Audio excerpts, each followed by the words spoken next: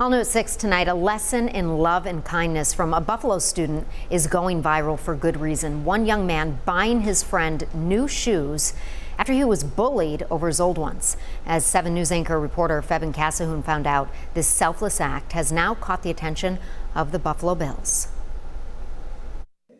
The saying goes, walk a mile in someone else's shoes. But what if those feet are ready for a new journey? It's something 12-year-old Mello early thought of as his friend Melvin Anderson was being picked on for having old sneakers. I really did not like it, and it put a real bad, it hurt my stomach real bad. So one day I went home crying on the phone with my mom because I felt so bad.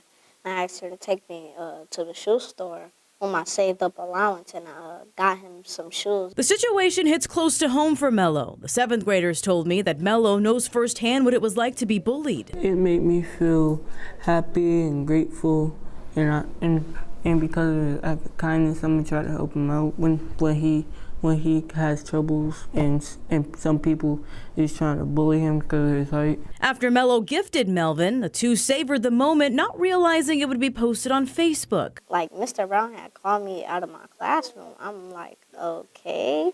So then I goes to his office, and he's like, we're going viral. I'm like, huh?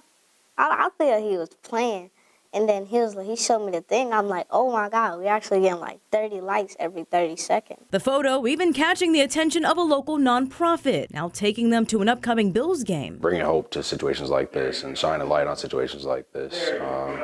Letting Melvin and Mello know that they're both appreciated and both needed, and highlighting them through resources that we have and through our community partnerships. Having a love and kindness in your heart goes a long way.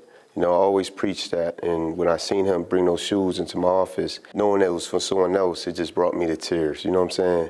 So love and kindness, it always wins. Febin Casahoon, 7 News, Buffalo.